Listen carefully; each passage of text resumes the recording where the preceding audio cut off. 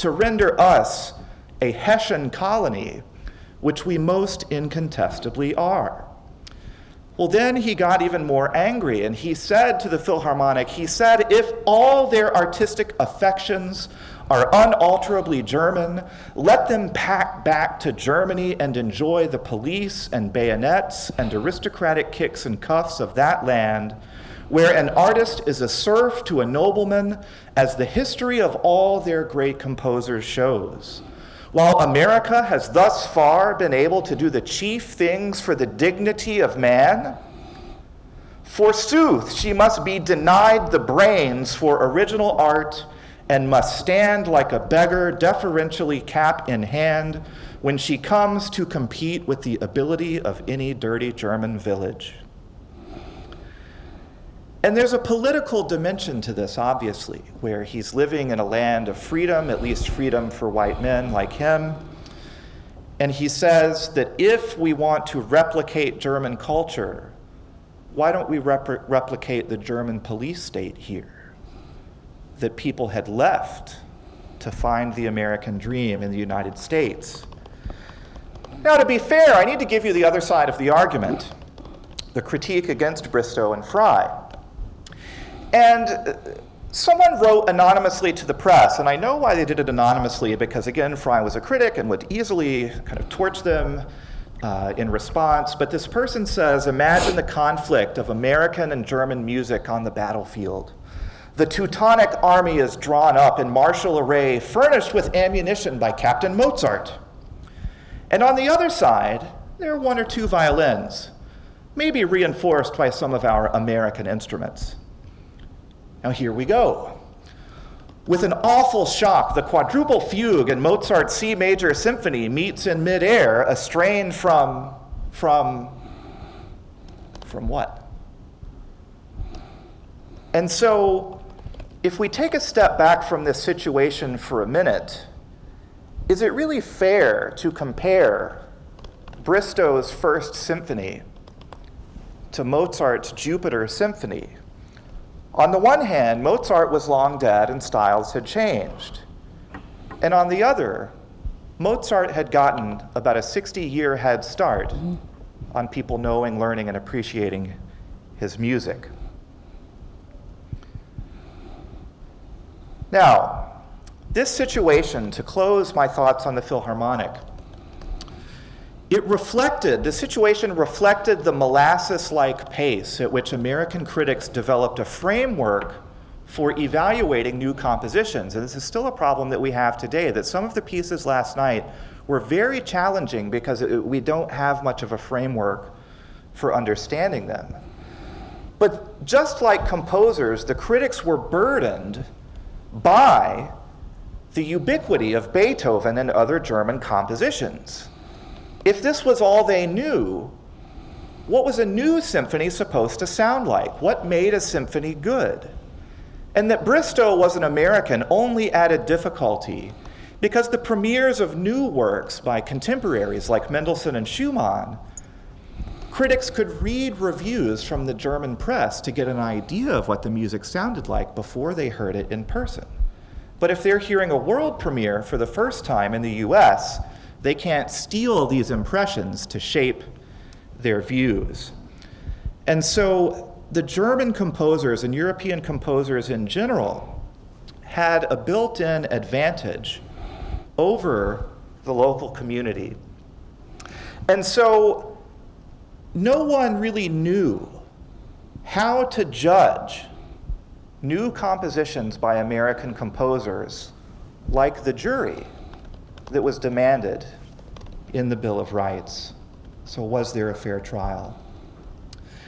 Now, I want to jump ahead about 100 years. And noteworthy in this context, as I mentioned earlier, is that the conflict in the 1850s was about white men arguing with other white men. And the wedge issue was being European or American born. That was the distinguishing factor between who had an advantage and who didn't. Now, we can very easily note that women and composers of color were simply given no opportunities for performance compared to the few opportunities for men. Now, it's also true that in the United States, at least, conservatories denied admission to students of color, thus restricting their capacity for compositional training, and that women who were students in conservatories typically studied pedagogy so that they could return to their hometowns as music teachers. And so composition and orchestral performance at the conservatories tended to be restricted just to the men, whereas the women were learning different things, while composers of color were simply barred altogether, and that includes indigenous musicians. Now, this scene began to change in the late 1880s and 1890s. And schools like the New England Conservatory in Boston began admitting more students of color, including women. Now, these individuals did not have good experiences socially at the conservatory, as Kira's research has shown, but they were able to leverage their training into more classical music spaces than ever before, including composition. And so one example of these the beneficiaries of this openness is the focus of my current scholarship, as Elena mentioned, the composer Florence Price. So Price was born in Little Rock, Arkansas in the late 1880s, studied at the New England Conservatory from 1903 to 1906, moved back to Arkansas where she lived until 1927, and then spent the rest of her career in Chicago where she died in 1953. And so if we're thinking about her career, it's essentially the first half of the 20th century. Now, some of you may be aware that Price's music has experienced an extraordinary revival after a large bundle of her manuscripts were found in an abandoned house about an hour south of Chicago. And that includes the Cleveland Orchestra, which I believe has performed Price's Fourth Symphony in the past season or so. And I'll say more about this Cleveland Orchestra connection in a second. Now, the house where this music was found was Price's summer home, and it had fallen into disuse and disrepair after her daughter's death in 1975. And so this discovery in 2009 was really transformational. But in any case, like Bristow and Fry, Price, as a composer, perceived her own situation through the lens of a fair trial, as we'll see. Now, Price began writing orchestral pieces relatively late in her career, beginning in 1929, and so she was about 41 years old when she started writing for the orchestra, and she was very active for 4 years. Her orchestral music debuted with the Chicago Symphony, so she started at the top in 1933 with a competition-winning piece that was broadcast over the radio and got rave reviews in the Chicago press. She continued to be active during the later 1930s, during the New Deal period, which shuttled a lot of money to composers. And this achieved a peak in 1940 when the orchestra that was the Detroit Symphony but was working under a different name performed her Third Symphony. And so she's riding a wave of positive performances of her orchestral music. And so in the year 1941, she decides to try someone else, Serge Koussevitzky, the conductor of the Boston Symphony and a champion of American music. And I'd like to read you a little bit of the first letter of several that she wrote to Koussevitzky. She says, "My dear Dr. Koussevitzky, although I have had performances of my scores here in the Middle West by the Chicago Symphony, the American Concert Orchestra, the Chicago Woman Symphony Orchestra, the Michigan Symphony Orchestra, and several local symphonic bands, and the United States Marine Band," let's just add that one on as the icing on top, "I am entirely unknown in the East, except perhaps for songs which Marian Anderson includes upon her programs. I am very desirous of a hearing in the East." She continues, "After graduating from the New England Conservatory, I returned to my native South to teach. I have an accumulation of scores and manuscripts which during the past few years here in Chicago, I have been bringing to light with the result, several performances. Having colored blood in my veins and having been born in the South, I believe I can say that I understand real Negro music as well, if not better than, the kind I studied in the East. I have an overture based on the Negro spiritual Sinner, Please Don't Let This Harvest Pass, which was performed here with results most encouraging to me." And here she puts the ball in his court. She says, "Hearing that you are particularly interested in American music, I am hoping you will give something of mine a trial." I have a symphony in which I tried to portray a cross-section of Negro life and psychology as it is today, influenced by urban life north of the Mason and Dixon line. It is not program music. I merely had in mind the life and music of the Negro of today, and for that reason treated my themes in a manner different from what I would have done if I had centered my attention upon the religious themes of antebellum days, or yet the ragtime and jazz which followed. Rather, a fusion of these colored by present cultural influences. This symphony was lately performed in Detroit. The critics said things that made me very happy, but more eager than ever to write better music. From now on, I shall be devoting most of my time to writing and working toward that unattainable thing, one's ideal, the American dream. That's my word, not hers. And so she's seeking a trial. She writes several more letters to Koussevitzky and sends him a score, and he looks at the score, and she reminds him that he's interested in American music, and he says, thanks, but no thanks, was not willing to give it a trial. Now that story is somewhat well known because it's been reported in the press, but less well known is that the very next year, November 1942, she wrote to Mr. Arthur Rodzinski, director of the Cleveland Orchestra.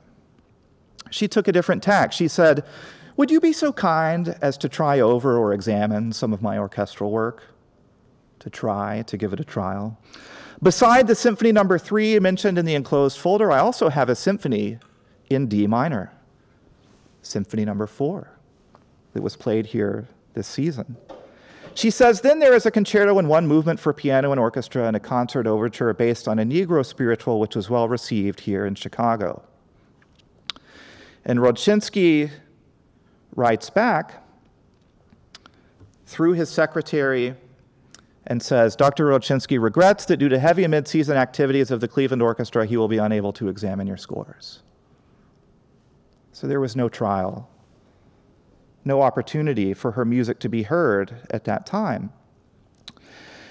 Now, unsuccessful with Koussevitzky and Rodzinski, she still had to make a living, and so she started writing music for children for use in schools and private lessons, and she was very successful at this and published a lot of music. But then about 10 years later, she shifted gears once more in 1952, and she wrote her second violin concerto. And this, I could talk for another half hour about this moment in history, but the Louisville Orchestra started commissioning a ton of music in the late 1940s and 1950s. And the conductor at that time was someone that Price had worked with in Chicago. And so she heard about the commissioning project, and she wrote this conductor, Robert Whitney, and she said, during the last several years, Mr. Whitney, I have been rather busy at writing commercially. That is, the publishers ask me for such music as have sales appeal in the teaching field. I have recently decided to give more time to the writing of the kind of music which lies closest to my heart, and already have been fortunate enough to win a number of composition contests and hear manuscripts perform, among which was the TV performance a few weeks ago, a group of pieces of mine performed by the Chicago Symphony Orchestra on their program of American music. And so she goes on to say that on May 26th of 1953, I shall sail for England and France, where I will have the pleasure of hearing the performance of several of my numbers. I will be particularly grateful if I may hear from you before that time, if you might be interested in giving my music a trial. Now, sadly, she died less than a month later. She didn't go on the trip to England, she didn't go on the trip to France, and the Louisville Orchestra sent her a letter several years later saying, I'm sorry, but we won't be able to perform your music or give you a commission. So she was once again, had this trial in her grasp and was left behind. So in closing, I want to open the door to thinking about the importance of a fair trial. As we heard last night, giving a piece a fair trial can reap massive rewards. And so I want to put this into a little bit of a different context with the focal point of this festival, Puccini's opera La Fanciulla del West, which premiered at the Metropolitan Opera in New York in 1910. Now, I find it to be a curious coincidence that the first American opera performed at the Met was performed that same year, 1910, even though the Met had been around since 1883. It had taken them about 30 years to put on an American piece. And this was a composer named Frederick Converse's opera called The Pipe of Desire, an opera that I don't know has been performed since 1910. Now, this convergence of Converse's opera and Fanciulla del West got the Metropolitan Opera thinking, you know, we need to do more for American opera. And so they said, well, we'll just start a competition. There are no American operas. We need someone to write a new one. And so that led to the first American premiere at the Met, an opera named Mona by a composer named Horatio Parker. Now, from my perspective as a historian, I think it's very noteworthy that the composers I mentioned earlier, William Henry Fry and George Frederick Bristow, had written operas as early as 1846 and 1855, and that audiences loved these operas. One of them was on Rip Van Winkle, that American tale. And so it's a bit mind-boggling that the Met would need to host a competition on the presumption that good American operas weren't already out there. So the biggest effect of a lack of fair trials, in my opinion, is a significant cultural amnesia that allows audiences, institutions, and even scholars to lose touch with their own histories and even their own heritage. Last night was such a privilege to experience personally because it was the first time I had heard any piece on the program in live performance. And I think that was true for almost everyone in the audience. And what that means is that now I have new connections to that repertoire. The audience has new connections to the repertoire. The musicians in this institution have connections to that repertoire. And these are bonds that we can't let break again. Thank you.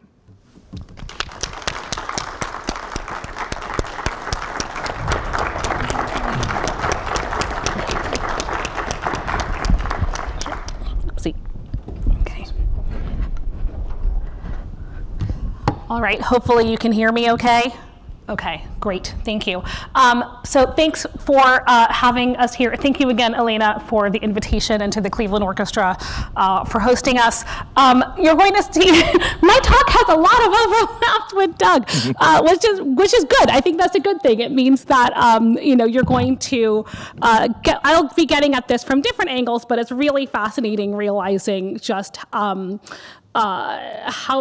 much perhaps we are struck by the same themes in American history, in transatlantic history, et cetera.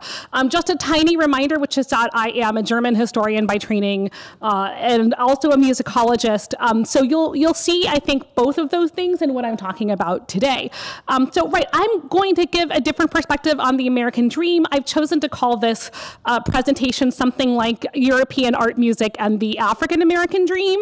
So I'll be focusing a lot on African American classical musicians and Europe. And I say African American dream in part also because the American dream has always been a painful mythology for Black Americans who were brought over first as enslaved people from West Africa. The frustration of being denied this American dream remains a through line of African American history. And it's also in the concert program notes, which was really great to read that as well. So focusing on Black musicians' dreams, which I'm going to do now, however, flips the script. It changes our lens, and it means that we're going to focus on an unlikely place, which is Europe. And in so doing, what I want to do with this is to better account for Black involvement in the production and dissemination of classical music. As we're going to talk about, even at times of extreme white violence and racism in American history, within and outside of classical music, Black classical musicians nonetheless found freedom and liberation in classical music, just not in the ways we might always expect. So in this regard, I'm joining a growing number of scholars who are trying to get better at tackling this question of how do we better understand Black involvement in classical music. And that includes musicologists like Carol Oja right now, who's writing a book on the desegregation of classical music in the 1950s. Doug Shadle is here talking about Florence Price and other composers. And like Doug and like Carol, I'm not entirely satisfied with a lot of the frameworks that we have used so far to examine the lives and careers of African-American classical musicians. So instead of thinking of African-Americans as simply empty vessels waiting to be filled with the glorious knowledge of Brahms, or as passive consumers of white-dominated media, I want us to consider how they were active in their own propagation of what the music of Bach, Beethoven, and Brahms meant to them. So simply by shifting our focus onto Black agency in the production of classical music, we dismantled the notion that classical music's dissemination in America was unidirectional. So I'm going to point out here the Germanness of my investigation, which I feel like Doug was railing against for a while. Right, because German music is so central to what we're going to be, so much of today. And I promise I'm not just saying that because I'm a German historian. As Doug has been talking about, and what we'll see as well is that African-American debates about classical music have a particularly German focus to them because the canon was so German. I think I'm going to skip ahead a little bit here because Doug already got into this so well, but I do want to point out his really great quote from Orchestrating the Nation, quote, "There can be no doubt," he writes, "that the sacralization of art, fueled by the desire for German music of whatever brand, left a lasting imprint on the culture of classical music that is still with us today." So this is affecting Conservatory of Music programs, which I'll talk about. It's in their curricula. It's affecting all kinds of different things. And then by the late 19th century, as I tell my students a lot, by the late 19th century, the joke in the United States was that there were two types of music, German music and bad music, right? So that's sort of the joke there.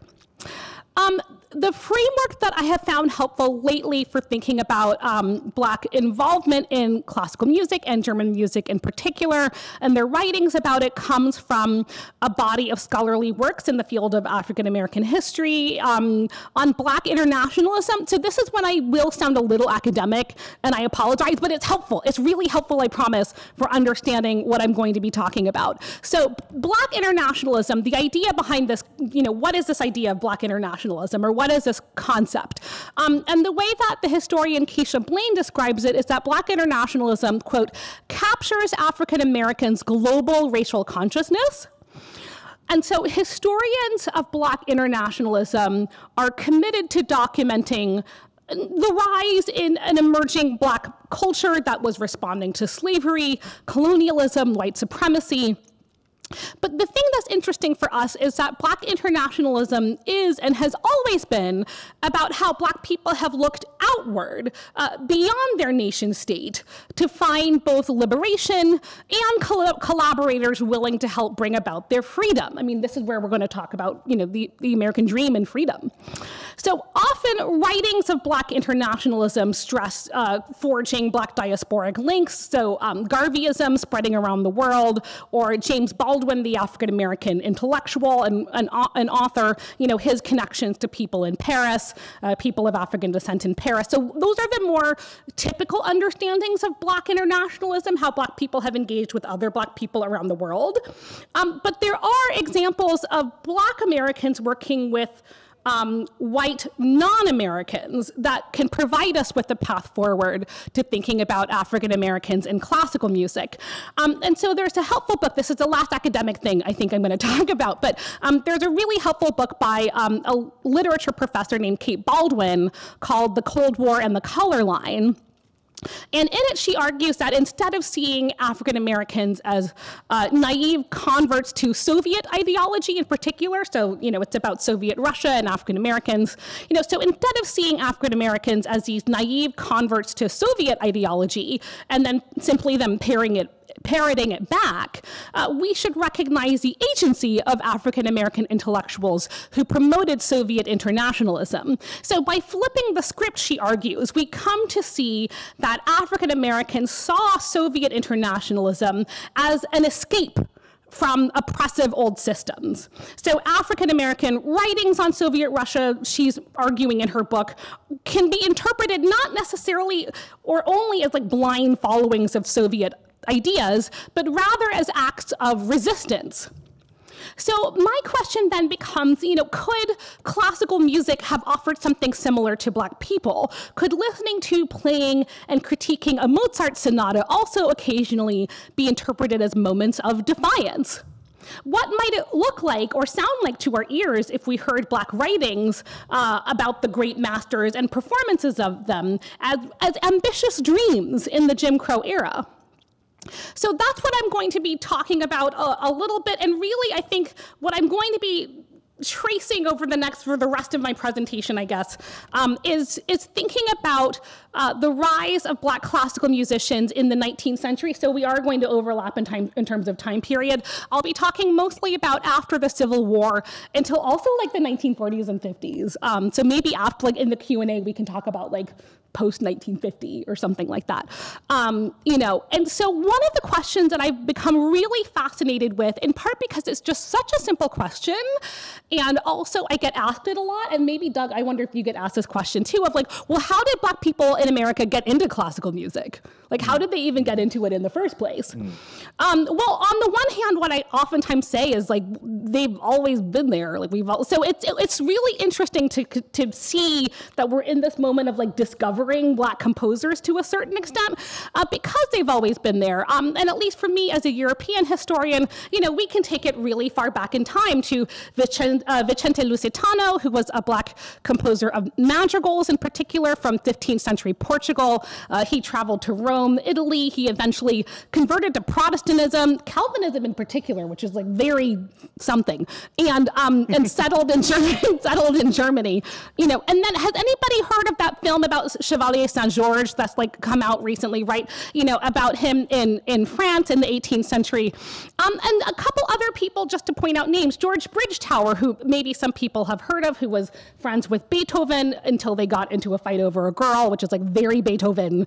Vittoria Tassi Tramontini, who was a Black Italian opera singer in 18th century Vienna. Edmond Dede, a Black French composer. I mean, these are all examples of Black composers who were concertizing, performing, composing, and had careers long before William Grant Still or Nathaniel Dett existed in America. But at least in the American case, we can turn to a few specific moments where we can think about how African Americans specifically got into classical music. So certainly after the Civil War and the abolishing of slavery, we start seeing more Black Americans become what we would consider to be professional working musicians. And this happens in spite of, I should say, mainstream white American society, who generally refused to grant them access to conservatories of music or to even let them into their music halls. So this is also another basic question that I think we can ask ourselves better. And again, it's so simple, but it's still a question that I think requires conversation and definition. Which is prior to the civil rights movement of the 1950s and 60s, were African Americans able to enter any symphony orchestra hall that they wanted to, or any opera house? That's a question that it's so fascinating to think about who's tried to answer it, or like have people tried to answer that, and can we try to answer it in ways that move beyond the anecdotal? And I can show you some photos perhaps after this. I had a PowerPoint thingy where you could see some headlines that indicate, for example, an African American couple in 1918 in New York City being turned away from a piano recital and things like that. So looking into the history of structural and systemic racism in American classical music as a German historian has occasionally given me this feeling of like whiplash, that the mythology of colorblindness in classical music has meant that there are fewer historical studies than we might assume. And as Doug has already pointed out, I mean, I felt like I found this out the hard way by asking different archivists at conservatories of music for their lists of Black students in the 19th and early 20th centuries, like before 1950, and they they wrote back really sheepishly, being like, we're really sorry, but we had none. We had a policy of not admitting any, right? So yeah, they had no records to give me. So in other words, so if we're thinking about then how do Black classical music, how do you get into this field? How do you get into this world?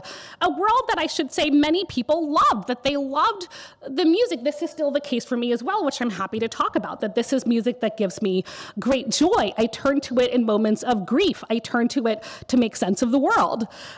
So being resourceful then, in the face of such violence and oppression, Black Americans basically decided to start building their own institutions for themselves.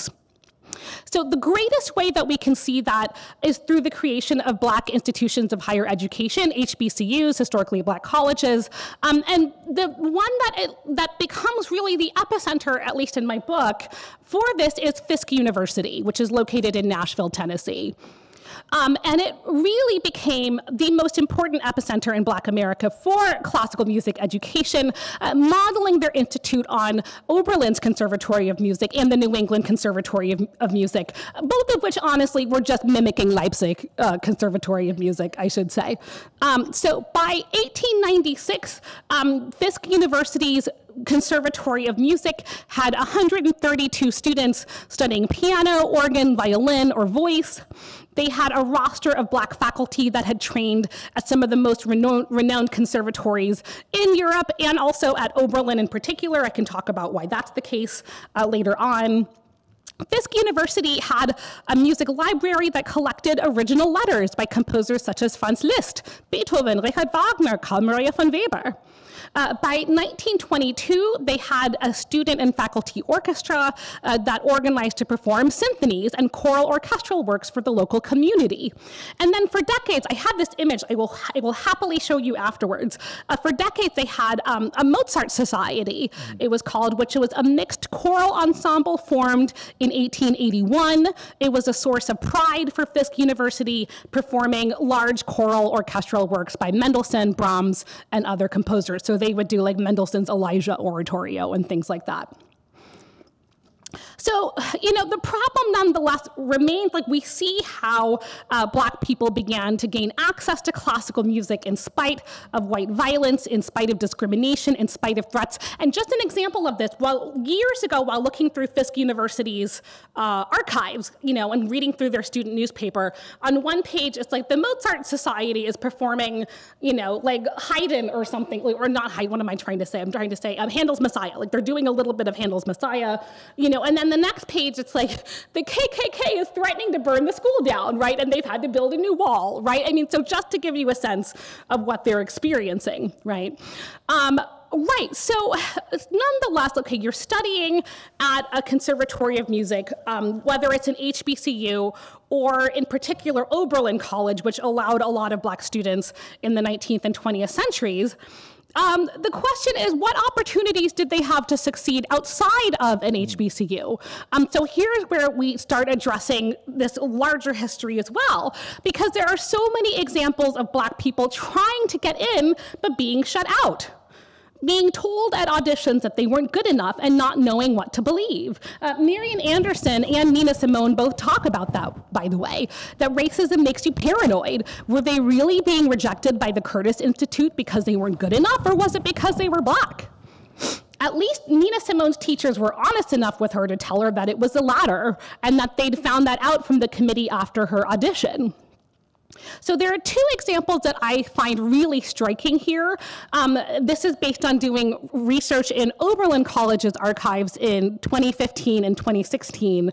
So there was a really brilliant pianist named Jean Costin, an African-American pianist who studied at Oberlin College in the 1930s. She had also studied abroad in Denmark with the pianist Axel Skjerne, and she won Oberlin's toughest competition, concerto competition. And I find in the archives that her professors are anxiously fretting about her in letters back and forth to each other. They don't know what to do because she's fallen into a depression. Her piano teacher writes in a memo, quote, "Her feeling earlier seemed to be that because she is colored and wouldn't have a chance to do anything worthwhile when she leaves Oberlin, that there was little use in trying anymore." And here's the thing, she was right. She was so right. Have any of you heard of Jean Costin? No, right? So what was a Black woman instrumentalist supposed to do in the 1930s? Another incident from 1925, and it's also funny you're talking about the Metropolitan Opera House, because I'm going to talk about the Metropolitan Opera House in a similar way. In 1925, when the Italian opera singer Edoardo Ferrari Fontana staged a competition at the Metropolitan Opera House in New York City to find a Black woman to sing Verdi's Aida. And he confessed, this Italian tenor, he confessed, quote, "It has always been a mystery to me why impresarios have not sought a Negro voice for an opera like Aida."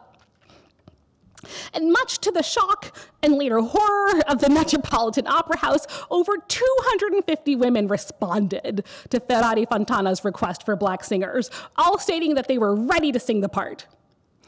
And many of them were. Classically trained singers such as Muriel Rahn, who in 1959 became the first Black musical director of what is now the Frankfurt Opera. Florence Cole Talbert, the first Black woman to perform Verdi's Aida in Europe, they were both shortlisted for this role. Yet despite the overwhelming proliferation of letters and telegrams seeking an audition, the Metropolitan Opera House shut down this vocal experiment. So speaking of fair trial, I feel like we're seeing it again here as well. So, to make this into some sort of experiment, let's say you're a talented Black violinist born right here in Cleveland in the 1950s. Like, what options are available to you? As far as I can tell, you have three choices if it's like 1952 or something in Cleveland. One, you can try to get by with a middling career, knowing you're probably never going to land a permanent orchestra gig or be a concertizing soloist.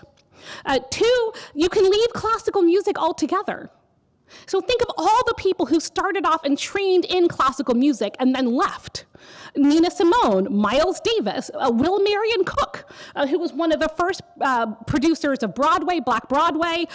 He studied at the Royal Conservatory of Music in Berlin in the 1890s. He studied violin, and he switched to popular music. So right, choices, middling career, leave classical music altogether for jazz, popular music, which in theory could give you more money. But the last option becomes increasingly appealing to many, which is where I come in. Go to Europe. Go to Europe. Europe, many Black people thought, could be the land of acceptance to them. Europeans could understand them if Americans refused to. And we see this over and over again in African-American responses after they've gone to a tour in Europe and then come back. So, here's one example from an African-American opera singer named Cissy Retta Jones, who traveled and performed in Germany, in Berlin in 1895. When asked if there was a difference in her reception between American and European audiences, Cissy Retta Jones responded, quote, "Yes, a marked difference. In Europe, there is no prejudice against my race. It matters not to them in what garb an artist comes, so he be an artist. It is the artist's soul they look at there, not the color of his skin." About a decade later, the African-American violinist and recent transplant to Europe, Clarence Cameron White, made the same argument in an interview with the African-American newspaper, The New York Age. Quote, "On every side, you find that the European musician and music lover as well realizes that music is too broad and too universal to be circumscribed by the complexion of the skin or texture of the hair." This isn't true, by the way, I should say. That's what my book looks at, that European audiences are totally racializing them. But nonetheless, Black statements were more often than not, indictments of American racism, more than reflections of Europe's own complicated racial terrain, which I'm very happy to talk about in the Q&A. That is like the subject basically of my entire book. But what matters here for the purposes of today is that Black people were looking for freedom. They were looking for places where they could finally be accepted because they couldn't find that in the United States. The reason why so many African Americans began to argue this line of thinking is in part because of, and this is a really interesting sort of story in itself, it's in part because of German immigrant musicians and European musicians who worked with African American classical musicians at times when white Americans wouldn't. And the range of Black musicians who studied with German teachers in the United States it's wild. It includes composers such as Scott Joplin, Harry Lawrence Freeman, pianists such as Nina Simone, who is actually a direct musical descendant of Clara Schumann, which is wild. Hazel Harrison, who was a pianist who performed with the Berlin Philharmonic in 1904, a violinist. I mean, I have a whole list of different African-American musicians who studied in particular with German teachers. There are dozens and dozens of names on this list.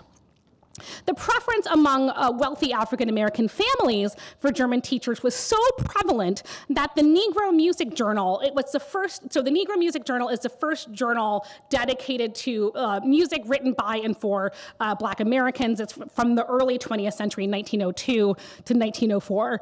So the Negro Music Journal at one point starts complaining about the popularity of German teachers in 1903. So in an editorial for the journal, the main editor writes, quote, "If we desire a white teacher on his merit, that is all right. But if we desire him on his color or nationality, then we are surely wrong. Yet," he complains, "many of our people engage a teacher on this basis. I have repeatedly heard the expression, 'My child is studying under a German teacher.' Well, this would not be so ridiculous if these teachers had been engaged on their merits as teachers rather on, being German." So we see that, in other words, there's the African-American families seeking out German teachers, and that also then what's so fascinating to sort of flip it around is how German teachers then begin to work with these musicians and endorse them to go overseas to Europe.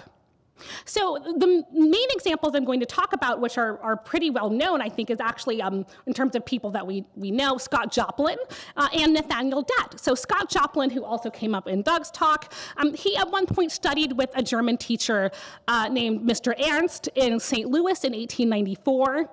And that same year, the St. Louis Dispatch, the newspaper, reported, quote, "So deeply is Mr. Ernst impressed with the ability of Joplin that he intends to take with him to Germany next summer copies of Joplin's work, with the view of educating the dignified disciples of European masters into an appreciation of the real American ragtime melodies." So Ernst's public proclamation of Joplin's talent and abilities most likely benefited Scott Joplin's career. By suggesting that Joplin's music could find a European audience, this teacher indicated that Joplin's talents had merits that reached beyond white Americans and their refusal to recognize them. German audiences were the real tastemakers, after all, and if they admired Joplin's music, then it meant his compositions were indeed worthy of listening. But by insisting that Joplin's work could find an audience outside of the United States, Ernst, like other German teachers, planted a seed in Black students' minds. Their musicianship was appreciated beyond the shores of the United States. If white Americans would not accept them, perhaps Europeans might. In 1890's Niagara Falls, Nathaniel Dett, another big African-American composer who also studied at Oberlin, he's actually training as a high school student with an Austrian music teacher, and he also, while he's in Niagara Falls, encounters a German visitor who talks to him and teaches him, or sort of introduces him to Antonin Dvorak. He's an acquaintance of Antonin Dvorak, and so Nathaniel Dett performs for this German visitor who's in Niagara Falls, and after that performance, Nathaniel Dett found himself on the receiving end of a strange request. quote, he urged me to come to Germany for study, leaving me his card, which for years I treasured chiefly as a souvenir. Dad was apparently stunned by this offer, but also dismissive of it. Quote, at the time, there was little respect for Negro music or its possibilities. So only later, after hearing the Kneisel Quartet perform Dvorak's music while Dad was a student at Oberlin, did he start to believe in the possibility of creating African-American art music and that he could be the one to perform it or to compose it. It would be naive to believe that German musicians were somehow free from the politics of American racism. Nor should we see them as rescuers of Black musical talent, plucking young African Americans from a path of obscurity to reveal to them their true musical promise. African Americans, of course, were the ones hungry for training, compelled by a desire to sing, play, and listen to music that consumed their thoughts. They sought out teachers, requested auditions, and set up music lessons for their own musical and intellectual growth, often at great financial and social expense. But what does remain striking to me is the international nature of these collaborations. If a Black musician were to succeed in the world of classical music, the likelihood that a musician from outside the United States was behind this person's career was fairly high. The transnational nature of their relationship might have permitted German teachers to imagine other possibilities of being for their Black students, not seeing Black lives and careers solely through the lens of American race relations. And it also might have encouraged Black students to find meaning and beauty beyond America's shores. So African-American engagement with European art music made it possible for them to dream. It made it possible for them to imagine themselves in another country altogether, far away from the racist strictures trying to define and restrict their actions and beliefs. This Black future lay in the German musical past. The siren song of the Austro-German canon beckoned them to Europe, singing to them that they too could join a transatlantic chorus. To shed the skin of white supremacy and become the pinnacle of Black musical achievement would require going to Europe, a place of liberation in the minds of many Black Europeans. So booking tickets on boats sailing to Hamburg, some African Americans finally began to make this dream of visiting the land of Bach, Beethoven, and Brahms a reality. And these artists, I should say, arrived in Europe with a deep and intimate knowledge of German musical culture. Once there, they sought out new and liberating spaces to grow and perform. Encouraged by their own teachers who were either from Central Europe or who had studied there, they became part of what people called the Black Atlantic in their travels to and from Europe. So Black classical musicians pursued a different musical solution to the problem of race's entrenched barriers. If the United States could not provide for their musical and intellectual growth, if the United States failed to protect them from the violence and oppression of racism, German-speaking Europe, the heart of musical universalism, might finally be the place where the powers of music could transcend racial discourse and defeat racial determinism. Thank you.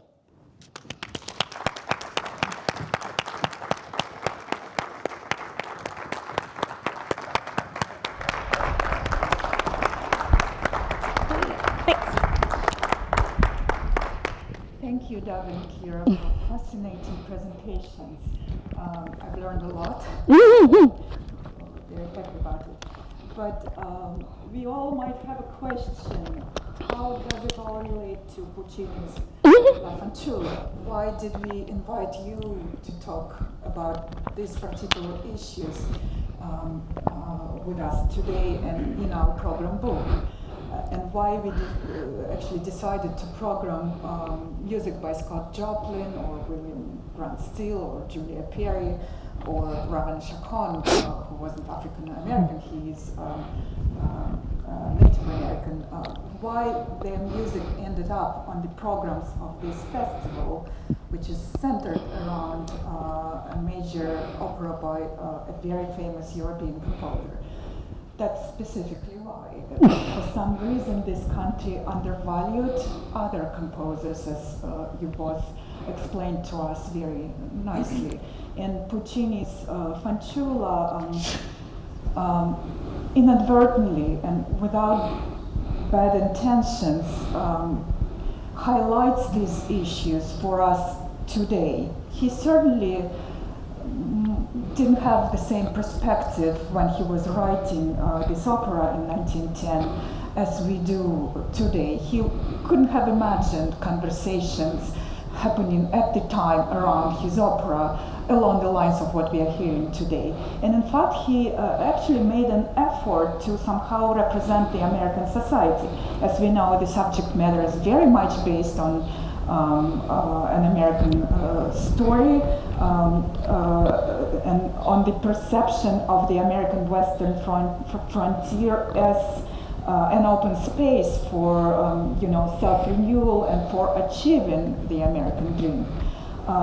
Some of the best tunes in the opera are based on Native American melodies. He did do some research. He studied the existing material. Yes, it was published and transformed and reharmonized differently, not the way the native composers would have done it themselves.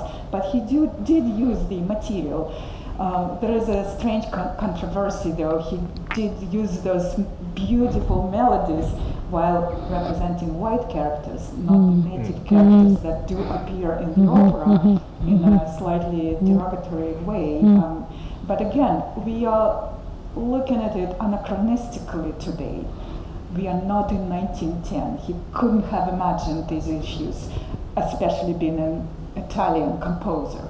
So we decided to program music that was being written at the time or slightly later in order to show what was going on in this country and in order to demonstrate that other people could have different perceptions and perspectives on the American dream idea.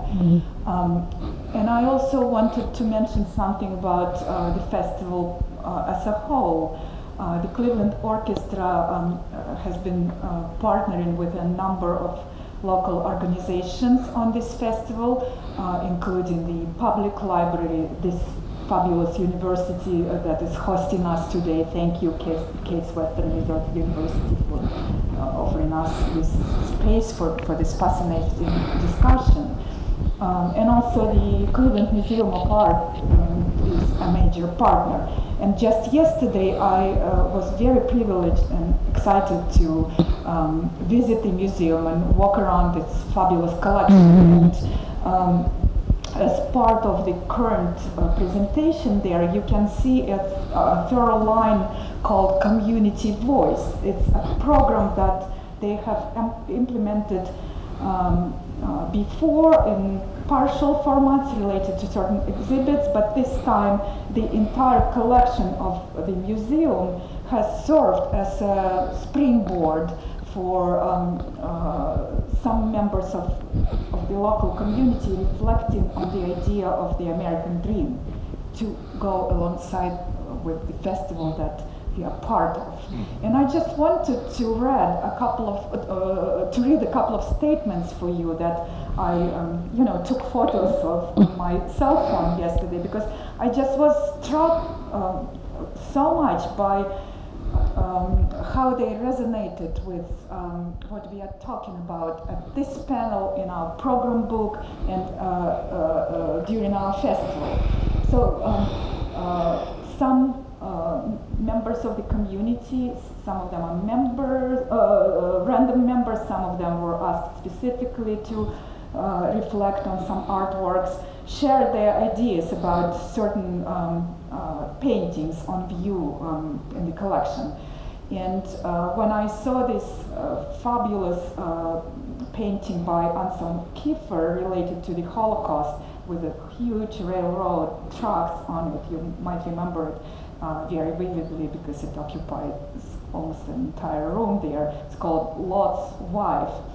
I also read a statement by Tomislav Michalevich, who is the CEO and president of the Cleveland Clinic. He said, the American dream is the foundation of this country. It is the shared hope that we can accomplish something great, regardless of our background, heritage, or race.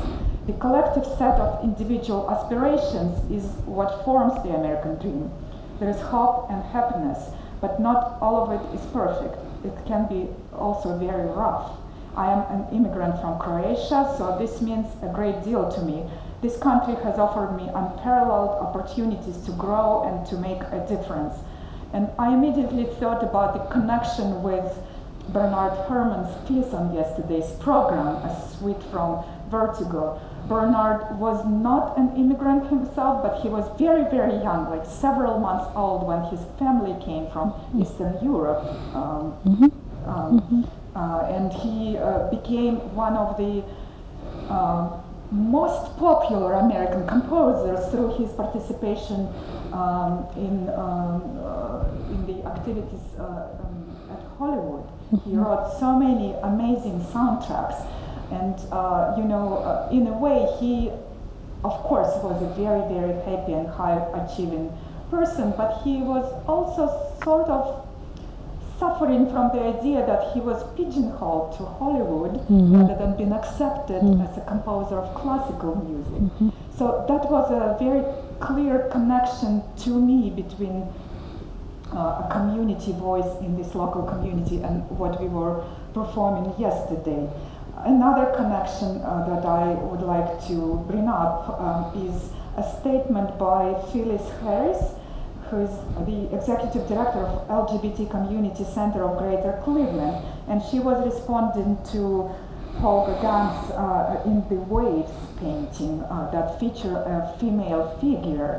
And she wrote, "For me, this painting is about strength and overcoming barriers.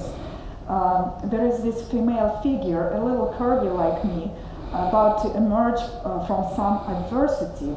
If you are a woman, a person of color, or have disabilities, or just anything that is not mainstream, the American dream was not created with you in mind."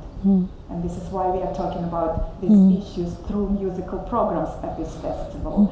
And I actually was delighted to experience statements like this, and I randomly chose just a couple. There's about 50 of them throughout the collection.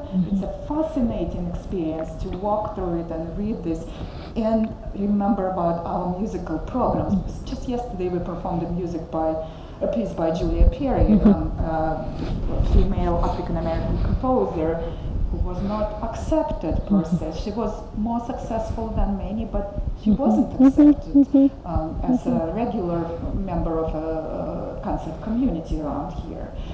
So I am curious if we could ask Allison to actually respond to these two presentations along these lines or along any lines. I'm just really curious to know if these conversations resonated with you as well, as much as they did with me.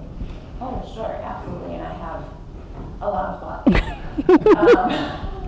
Well, first, this idea of a fair trial, I find very significant.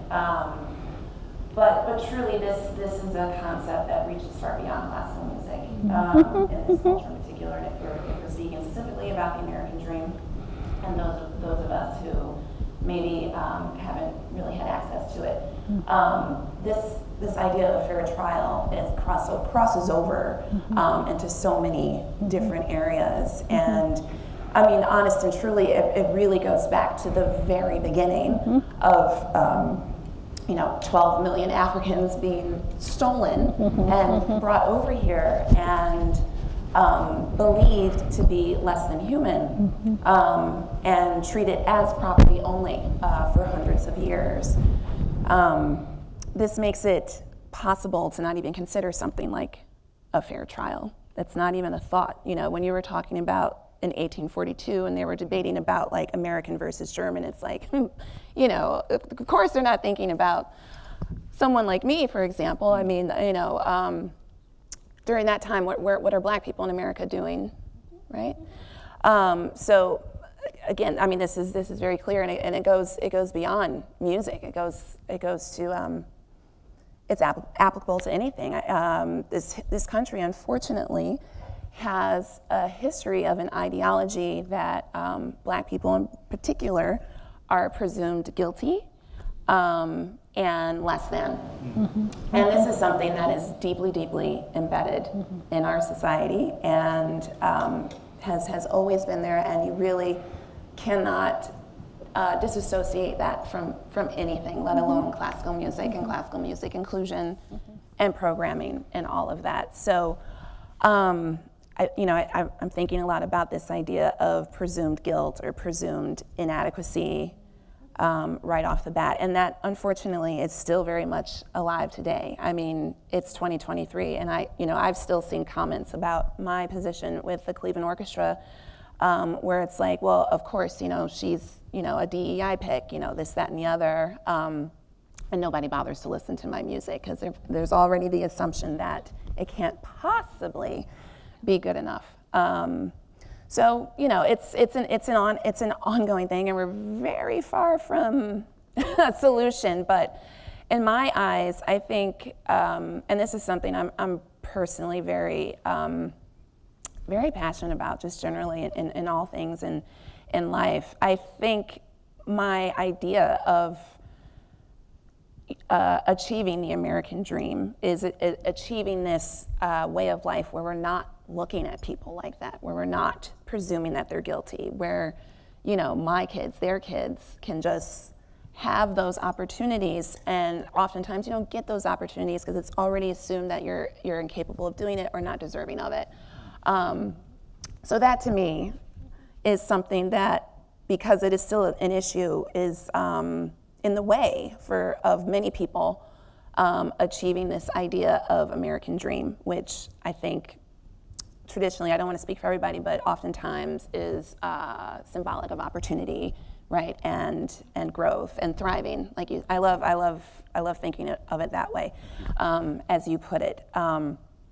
So that was a really big. I really latched onto that idea that you presented of this fair trial thing, and it's interesting because I feel, I was thinking about Nina Simone and what you said, and this idea of also historically Black musicians going elsewhere for opportunity because of this door that historically has been shut. And we have these brilliant artists like Nina Simone, like you mentioned, or like someone like Quincy Jones, who I don't think was necessarily pursuing classical music, but he studied with like Nadia Boulanger in Europe, and is a whole musician. And I believe that if it was something he wanted to do, he could do excellently because he's done everything else excellently. And this is a thing that I feel like we constantly are finding ourselves doing, pursuing this excellence and this versatility in order to just have the opportunity to do a thing. I think I've grown up with this feeling that I have to be excellent all the time, and I think it's rooted in this. I think it's something that I've absorbed subconsciously, but maybe also very directly. I've experienced that too, but it seems to be something that's very common with people like myself and people like me, because of this notion that people will automatically assume that because you're a woman or because you're Black or because XYZ, you can't possibly be able to do this thing. So I have to demonstrate, yeah, I can, and I've done all these other things too at this extremely high level. That's very common with Black people, I feel. Really, yeah. I think Leonton Price, who's like, you have to be 3 times as good. Right? Yes. Leonton Price is saying you have to be 3 times as good. Yeah, absolutely. Yeah. And this crosses over into other professions too. I've met lawyers, doctors, academics, who feel the same way, because of that ideology that is ingrained in our society that we are presumably guilty and incapable. And it's so, it's ridiculous, of course, but of course that idea exists, because how else could our tragic history have happened the way that it did? Slavery, lynching, Reconstruction, Jim Crow, segregation, all these things up until mass incarceration today. It's all very alive and well. It's just kind of reformed over the years. So I think about these musicians who have gone on to other things, and I do wonder, had Nina Simone been able to go to Curtis, would she have been a classical concert pianist only? But also I'm thankful that it worked out because, you know, for her in other ways, because I mean, she's a brilliant artist who became a revolutionary, and her music is, you know, you can hear in her playing that she has that language, that she has that background, and she brilliantly incorporated it into this new voice. So I'm thankful, I'm grateful for her work and for the way that she turned this negative experience into like her own voice. But it is unfortunate how that happened, but this is also a thing that we do. We learn how to kind of like adapt and find our own way. When I started composing, I did not start necessarily with the ambition that I would write for symphony orchestras. That wasn't necessarily the goal. I started writing because I knew that I had been very, very like intensely groomed to be a classical flutist. And I kind of fell into that because I started playing the flute at 10 and I just loved playing and I loved music. And it seemed like the best way to get the best training. It was never because I exclusively wanted to play classical music, though I deeply love it. And I am so grateful for the deep education that I have had in the world of classical music. But there's other music I love too, and there's other artists that I love too, and it's always been that way. So when I was in my early 20s and very much on this trajectory of being a classically flutist, more specifically like an orchestral classically flutist, because that was the pedagogy really at the time. Mm-hmm. I think that's kind of changed, but it's still pretty much the dominant pedagogy for someone who is majoring in performance in a conservatory. I knew that wasn't the be-all, end-all for me, and I think I also felt now in retrospect that I wasn't 100% sure that was the place for me, you know? I could do the job if I wanted to. Am I gonna be happy? Am I gonna be supported? Am I gonna be tokenized? Am I gonna be exhausted day in and day out by people who are shocked to see me? You know, that kind of thing. So I do think that that was a part of how I was feeling. And for a few years, I started just kind of trying different things, different musical things to see what else I can do. And that's how I eventually ended up composing. And I thought I was just going to compose for myself and for my ensemble. And I was happy with that. And I always knew that my classical playing and training would come out. I mean, I can't divorce myself from it, even if I tried. It's in there, and that's great. But I didn't necessarily even envision that I would have the type of composition career that I have today. And I think also because I just didn't see it. I just didn't see it. What did I see? I studied Brahms. I studied Beethoven. You know, I studied all of these European white males, many of whom were dead, which is very not me. So, you know, it's just the association really, I didn't have. And I don't think at the time I realized that there was that lack of connection there, because I was in my like early 20s, this is a long time ago, but now for sure. I mean, I imagine like I probably, if there was someone like me who I was exposed to when I was coming up, I think I would have had a completely different vision as to how things would play out. So anyway, that's really how I started composing.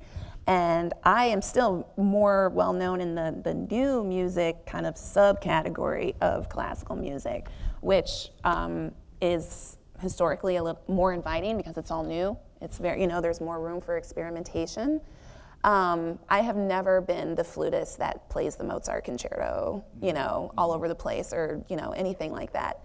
And, kind of growing and networking in that world is how commissions started blossoming, and it was all very organic.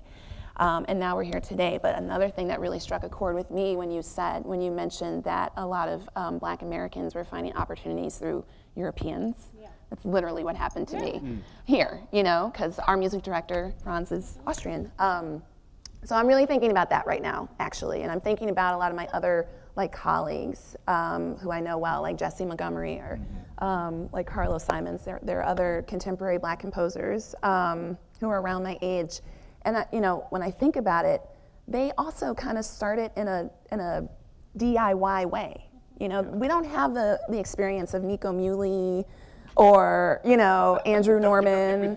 Yeah, that's not our story at all. That's right. All of us have this kind of like, you know, like windy road, and all these other things that we did too that kind of led up to these opportunities. So it's very interesting. And I think, considering that and so many other things that you said, I really feel like I'm kind of a living testament of all their research, which feels a little weird, but yeah, I mean, it's all very, very true.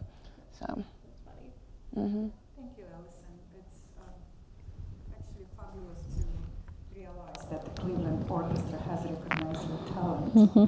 And it's incredible that you have already written for this orchestra and will be doing much more with them in the coming years. Mm-hmm. And I want to congratulate the orchestra and you, of course. Mm-hmm. It's a stunning achievement in the right direction, I think. Mm-hmm. We have a few minutes left, and I would like to ask our audience members if you might have questions for panelists. There's a mic in the middle of the room. Somebody has a question. Oh, maybe someone can bring him the microphone? Okay. You want to go to the mic? Or, sure.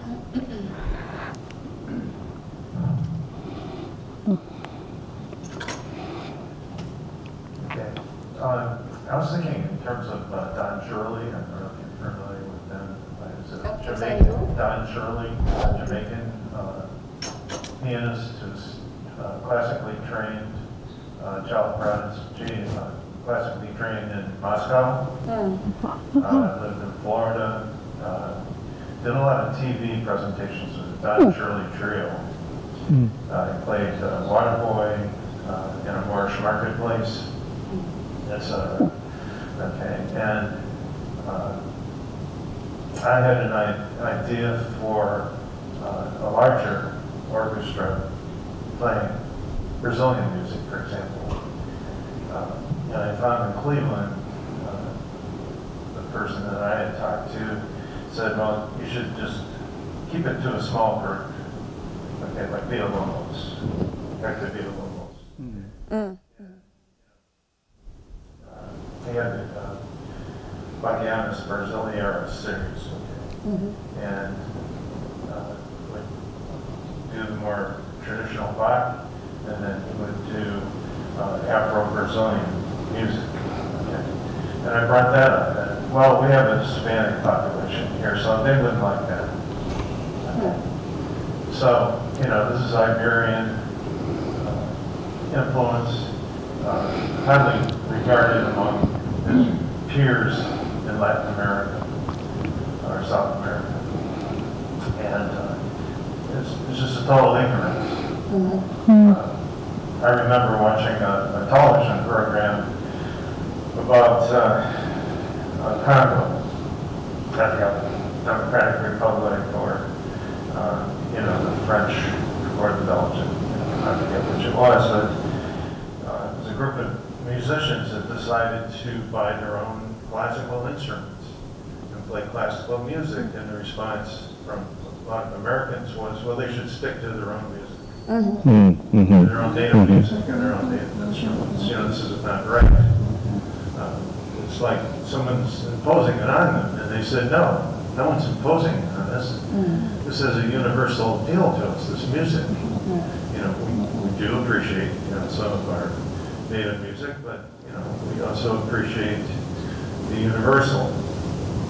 So, and, you know, a number of these people are either Protestant or you know, Catholic or Christian, or areas of Africa that are Jewish or whatever have you know, or Orthodox, like in Ethiopia.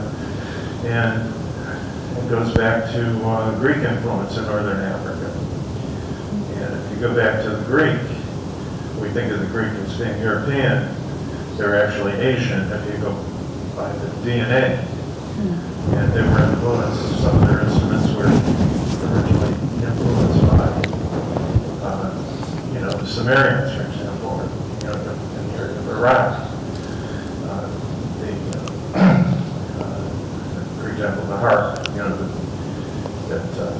Seiko was entertained by.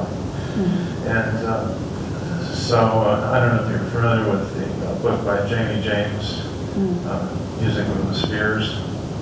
I'm afraid not, but what was the question, if you don't mind? We only have about 15 minutes left. So. Yeah, I apologize. I shouldn't have said anything at all. No, please ask one question. We will be happy to. But, you know, this is relating it to this music, you know, of the West. Okay. This is,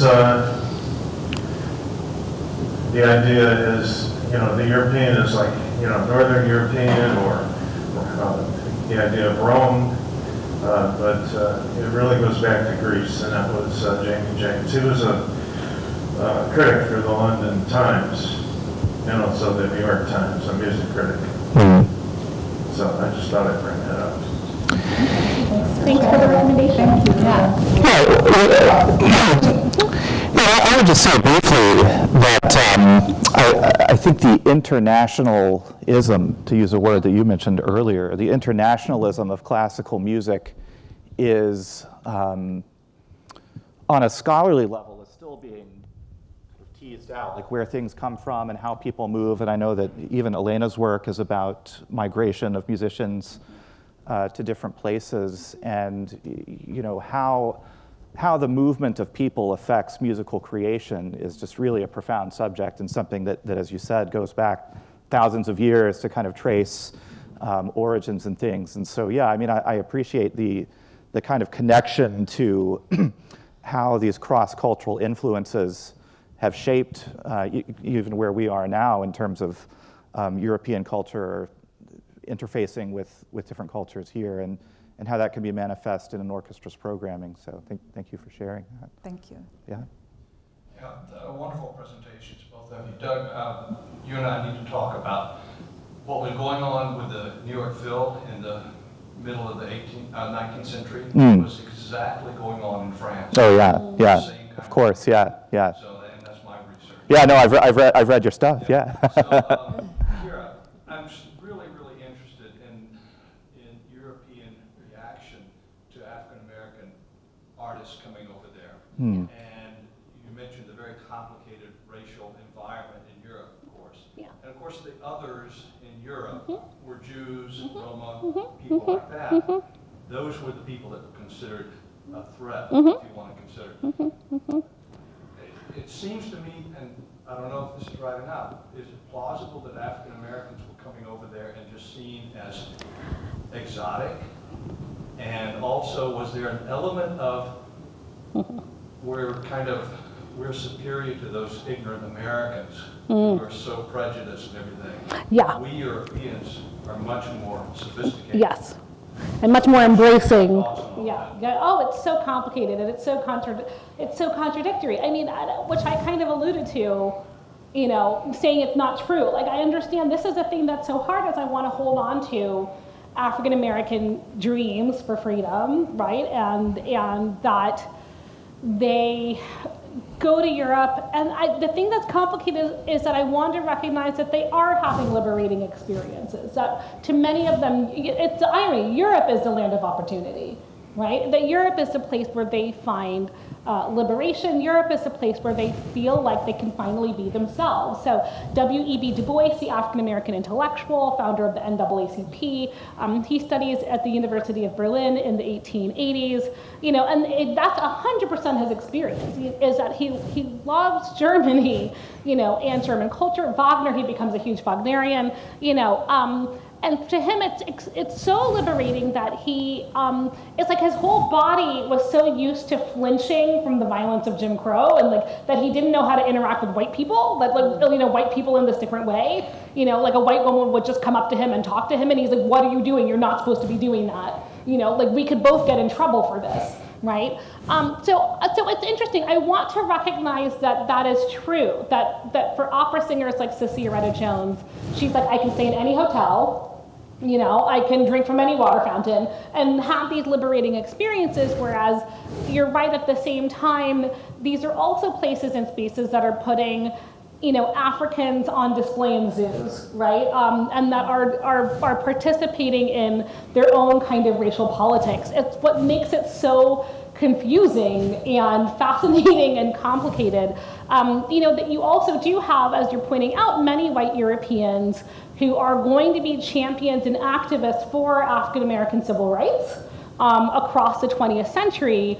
While at the same time ignoring other problems at home. And that, this is me ranting a little bit, but it's so interesting realizing, I think this disconnect for African Americans as well. Here's the most shocking example I can think about, that I think about sometimes, which is that W.E.B. Du Bois, loves Germany. He's there in the 1880s, 1890s. He comes back several times in the 1910s and 20s.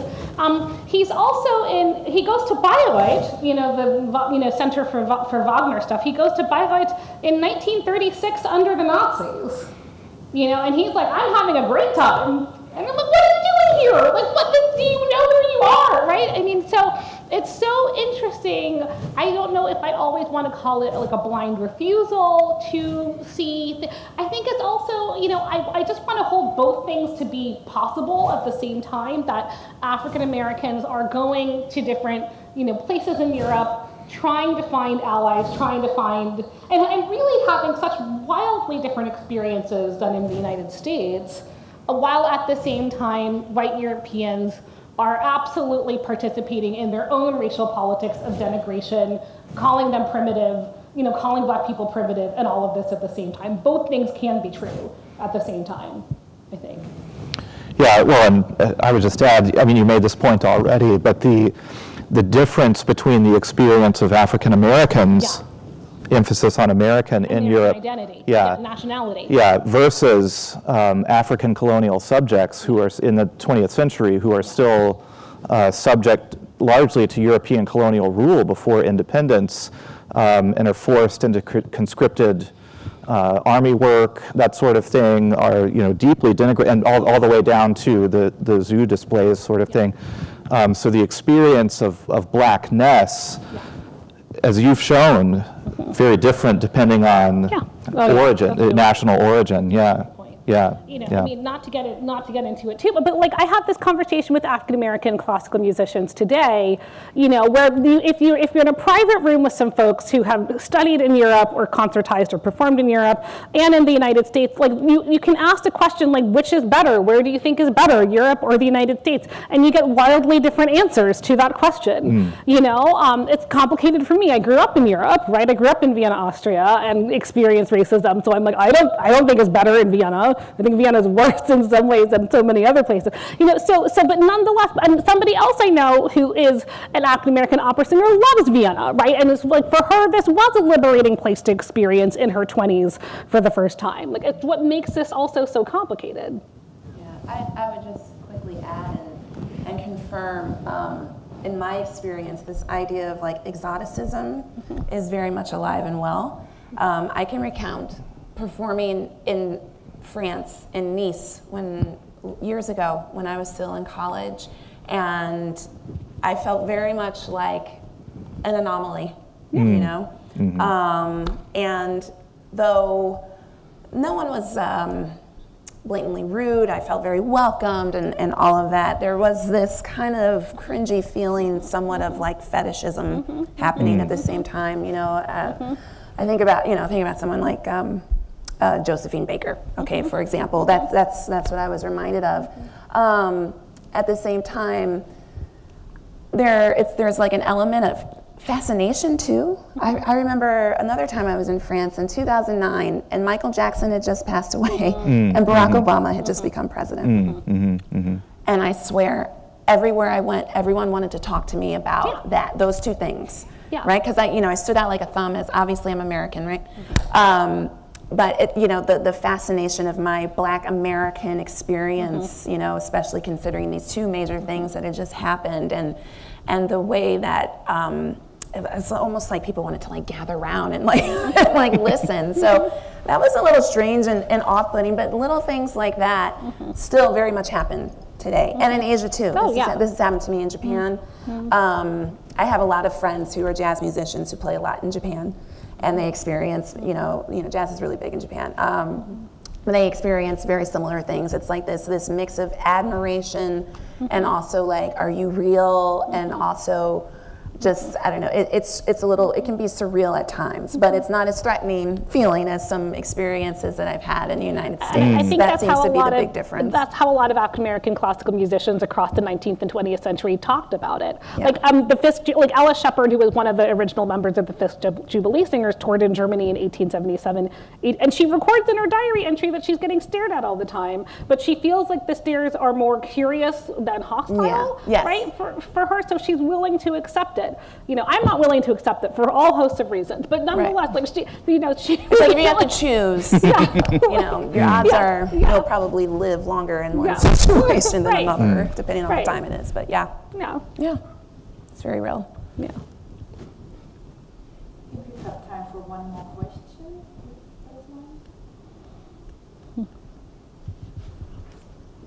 Thank you guys for your presentation. So enlightening. I really loved it. I'd like for you to speak to the idea of tradition in classical music, especially with orchestras, and how that goes along with composers forming new traditions, how these traditions have come to be.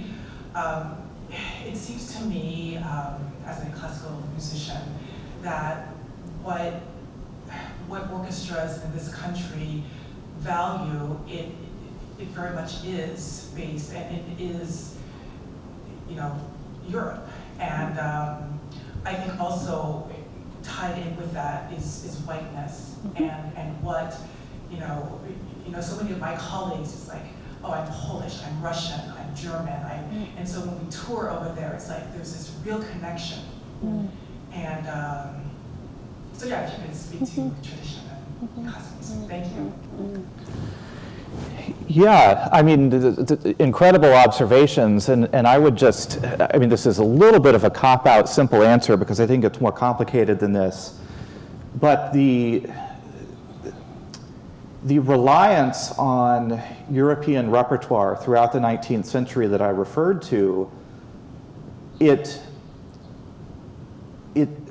disabled a rupture from tradition that I don't think composers were necessarily seeking in terms of severing from tradition, but reshaping tradition in a kind of different national context. And so the persistent whiteness, say, of orchestral culture is, I think, part of an opportunity lost, that there were opportunities for developing, particularly in the 1880s and 90s, with this explosion of participation among African American classical musicians at that early stage that was then just lopped off after conservatory training, that the professional opportunities simply weren't available. And so the ties to tradition are, on the one hand, definitely ideological. But I think looking at it through a historical lens, they're just very practical too, in the sense of opportunities denied. And so how to rethink that bears the weight of nearly 200 years of tradition, but traditions built on the denial and the kind of boxing out of various things that might rupture or reshape those traditions. And so, as Allison has suggested, organizations are still dealing with that. And of course, there's a lot of impatience about, why is this, given that there were many opportunities over the years to reshape institutional relationships to tradition. I'll say one thing, which was, I think building on that, Alex Ross had that piece in the New Yorker, a couple of years ago about musicologists and confronting white supremacy. But one of the great lines at the end was like, when we think about the history of American classical music or American art music, and in the late 19th, early 20th century, with all of these different composers being shut out of it, the real losers of this were American classical music, right? Like the real losers of all of this were these institutions, and that's the damage that's in some ways been been done.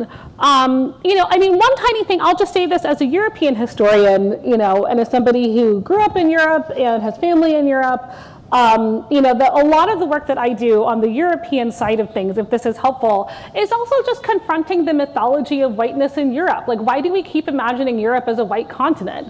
You know, there are so many people who identify as Black and French, or, you know, Black British, but all of these other different things, you know? So I think just by just poking at that myth of like European whiteness at all and saying, well, what if we did actually orient ourselves around George Bridge Tower, right? Or what if we did orient ourselves around, you know, different figures? I think it opens up whole other ways to explore Europe in the first place, if that helps. Yeah. Yeah, well, and the Bridge Tower in particular had this long career in like London too, yeah, after the Beethoven situation. Yeah, and was, you know, relatively successful. Yeah. You know, I really find interesting about the argument that a lot of people make about the upholding of tradition, and how, you know, you hear from the other side that, you know, bringing in all these new voices is going to like water down the quality or compromise the practice, and that and the other. But I'm not hearing enough conversation about the ideology that is rooted behind the tradition, which you cannot divorce it from concepts of elitism and supremacy. You just cannot. And that seems to be like the real conversation that people want to dodge. But it's actually the conversation that we really absolutely need to have, or else, you know, we're going to have this same panel 50 years from now. Right.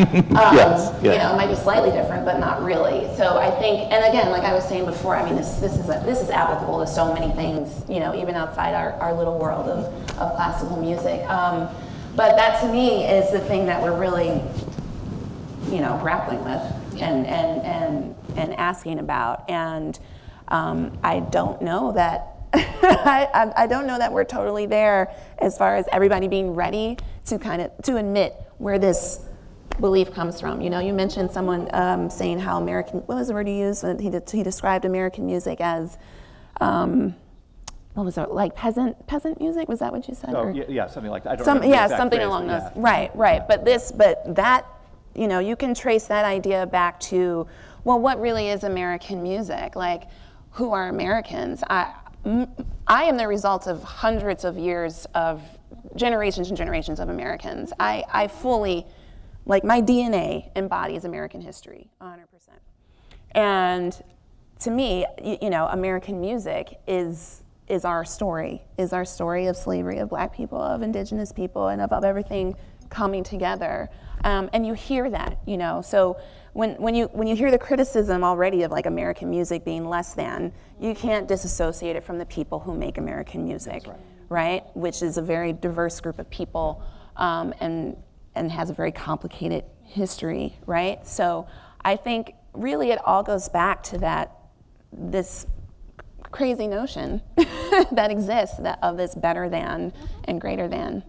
Yeah, I know we're running out of time. I just wanted to add one thing to this, which is that in one of Florence Price's letters to Serge Kouzovitsky that I mentioned earlier in 1943, which is after the United States had entered World War II, Kouzovitsky had gone on this national kind of tirade saying, oh, we need to support American composers, America is the great melting pot, and all of this stuff. And Price writes to Kouzovitsky almost what you just said, where she says, you know, if what you want to support is the melting pot, here I am. Here's my music. There you go. Like, why do you need to make this call? And so she is kind of calling the bluff of this kind of European and white supremacist view of this kind of European-oriented view of what America is. She's like, here I am. This is America. And yeah, I mean, it's. I think anyway, what you said deeply resonates, and I think is part of what's informing this relationship with tradition. On that note, I would like to invite all of you to another session, which will begin in about an hour in this same room, which relates to DNA. It's titled Cleveland's Cultural DNA and the American Dream.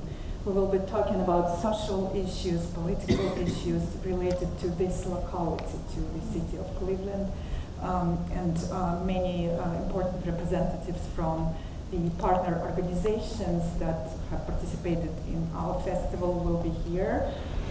And I hope you can stay around, and it will be similarly invigorating discussions, I'm sure. Thank you very much to the participants. Thank you.